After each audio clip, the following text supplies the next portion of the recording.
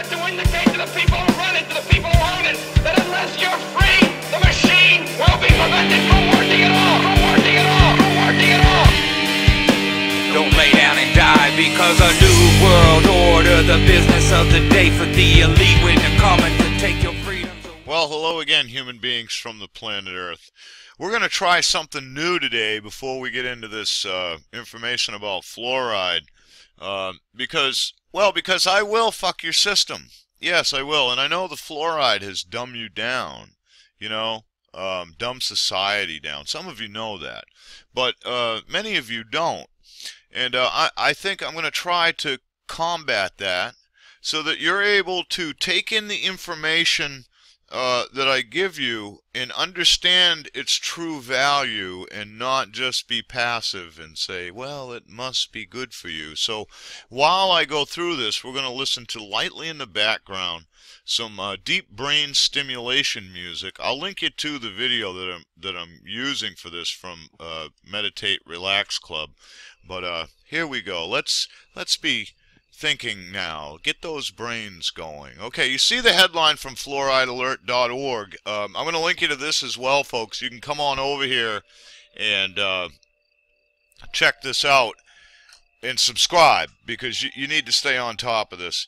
But anyway, Port Angeles citizens vote against fluoride.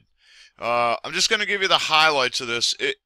Not big numbers, but the majority of people that did respond to a poll are in favor of stopping water fluoridation. 56% over 41%. What I want to do is go back to the email that I got that alerted me to this. Oh wait, one more note. This doesn't mean that it's ending. The city is under contract until May 18th, 2016. After that, the fluoridation will continue unless the city council takes action to discontinue the practice. But the first step is a big success because the people say, no, we don't want it.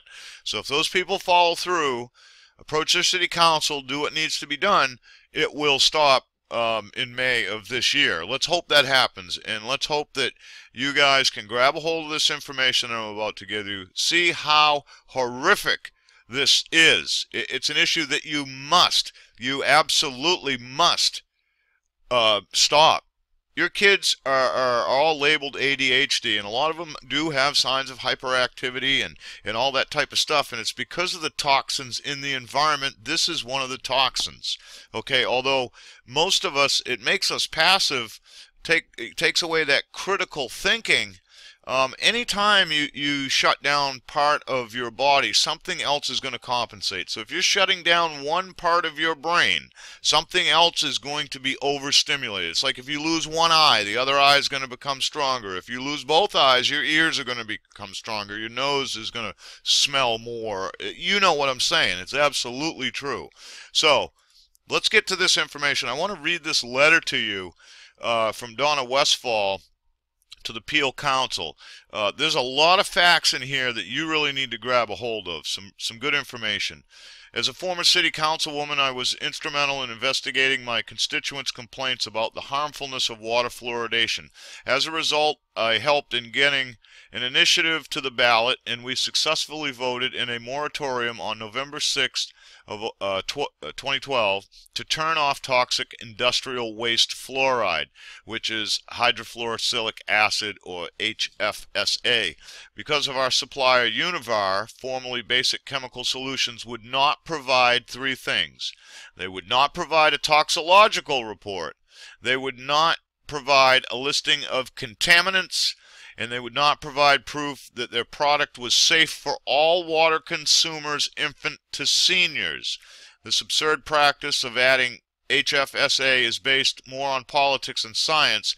Why should a water department be given the power to medicate anyone when they don't take a health history? They don't pass out a listing of side effects or monitor the dose.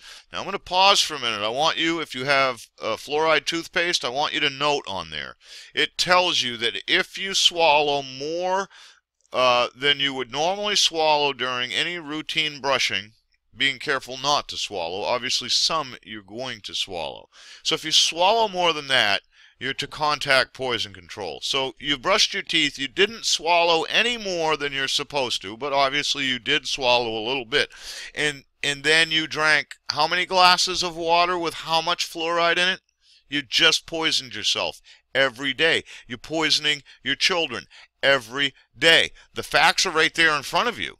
Read the toothpaste. That should be all that you need. But let's get back to this, because it gets, you know, as far as the gravity of this is going to hit you in the head. And if you don't act on this, then you admittedly and willingly are poisoning your children. Simple, plain and simple. We're responsible for what happens, right? It is we the people, right? Okay, this is our fault. Let's get back to it. This is tantamount to gross negligence. Water consumers started to send in their payment under protest so that when the class action lawsuits began, they would be covered. After adding water fluoridation for 44 years, our town had 70% cavities in our children's teeth. Okay, wasn't the water fluoridation supposed to stop that? Okay. Also ranked 34th in the nation for cancer. Just while Brookings, Oregon, just 25 minutes north of us, was ranked 756 in the nation for cancer for the same time periods, and Brookings never fluoridated their water. Does this mean something to you now? Are one of your relatives dying of cancer right now, being poisoned with chemotherapy and other things? Do you live in a town that the water has fluoride in it? Right? Is your kid bouncing off the walls, can't do anything with them? Are you drinking fluoride? Or is your town like kind of dumb? Like they're passing all these stupid laws and you have no idea how they were able to do that, and it's because nobody really gives a fuck, everything's fine? It's fine. I mean, I'm sure there's a good reason for all this that's going on. Let's get back into this, shall we? If you're not horrified yet, then maybe you had a little too much fluoride. Hang on, because it gets worse. We have high rates of not only cancer, but thyroid, diabetes, and kidney disease, all with links to HFSA. One constituent ended up in an ER with seizures after showering for 10 minutes. Her doctor has subsequently written a letter describing her allergic reaction to water fluoridation. Yeah, so it might not even kill you slowly. It very well could kill you instantly. Yeah, God forbid. This stands out to me because even before New Hampshire Governor Lynch signed this, I remember, I'm a New Hampshire native, and the pediatrician telling us that we could not use local water in the baby's formula because it would pit their teeth, soft enamel. Now, reason tells you that not only babies have soft enamel, first of all, and if a substance can pit enamel, whether it be soft or not, it can pit enamel. It may take longer to pit hard enamel, but if it, I mean, come on, right? It stands to reason, right? Okay. Yeah, so 2012, infant warnings concerning mixing fluoridated water with formula because of the high prevalence of fluorosis. Fluorosis is the first visible sign of fluoride poisoning. Our Environmental Protection Agency announced early in 2011 that 41% of our nation's teenagers had fluorosis and recommended cutting the parts per million down to 0.7. EPA even says they have been poisoning you. You've been putting in too much. Let me tell you, any amount is too much. EPA are lying bastards. This is their compromise to like when they raised the acceptable safe limits after Fukushima, you know, of the radionuclides, they raised the safe limits and said, okay, you can eat more radiation now and you'll still be fine. Yeah, they're lying bastards, but this does prove, you know, them trying to pacify you, if you can think, proves, even by your government agencies, that you have been poisoned. Absolutely have been poisoned. Okay? Our city council reduced the parts per million from 1.2 to 0.7. That was a step in the right direction, but not nearly enough because our EPA is doing nothing really test or protect the public from toxic industrial waste product. The only safe level when considering the addition of HFSA to drinking and bathing water is 0.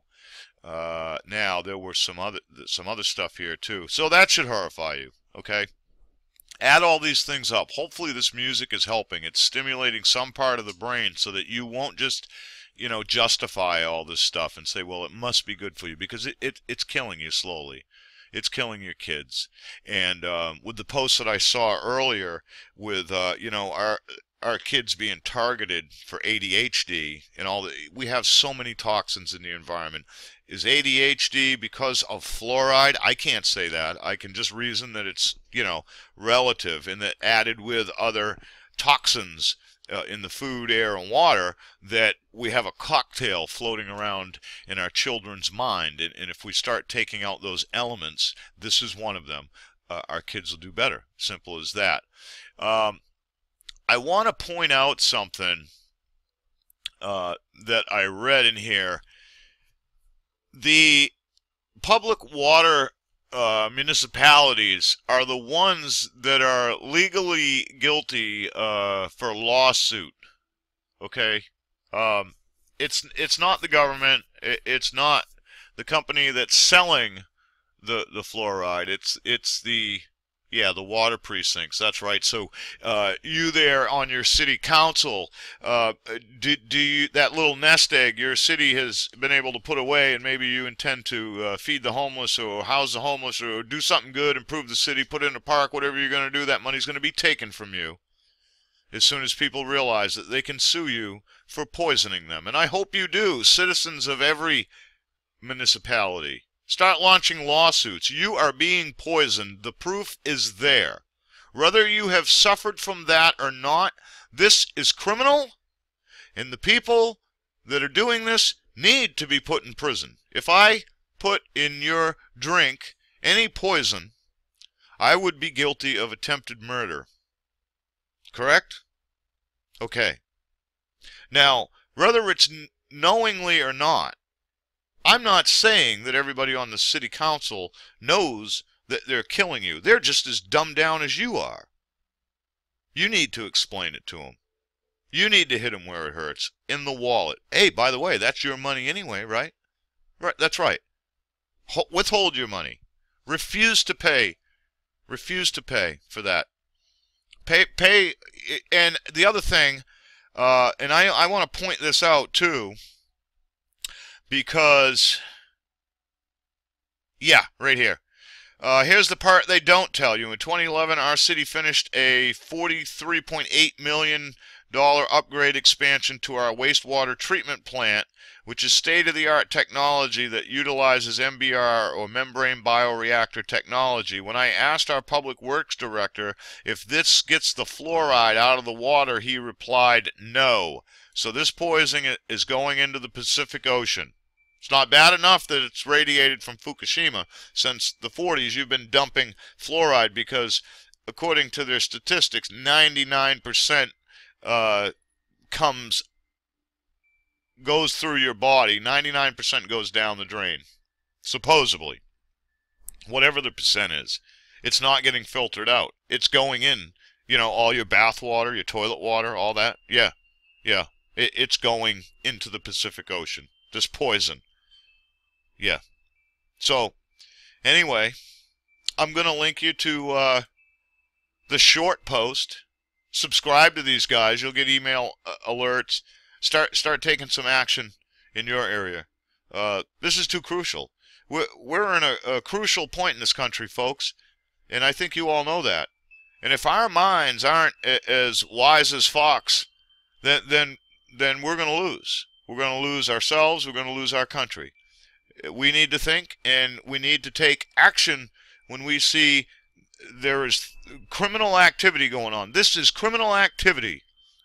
It's slow genocide because it's happening on a national scale. This is slow genocide.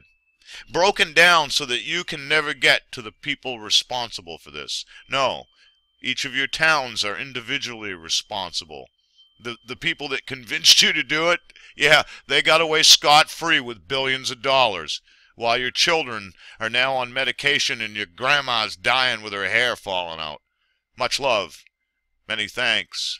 And I'll see you. Put your body upon the gears and upon the wheels. upon the levers, upon all the apparatus, and you've got to make it stop. And you've got to indicate to the people who run it, to the people who own it, that unless you're free,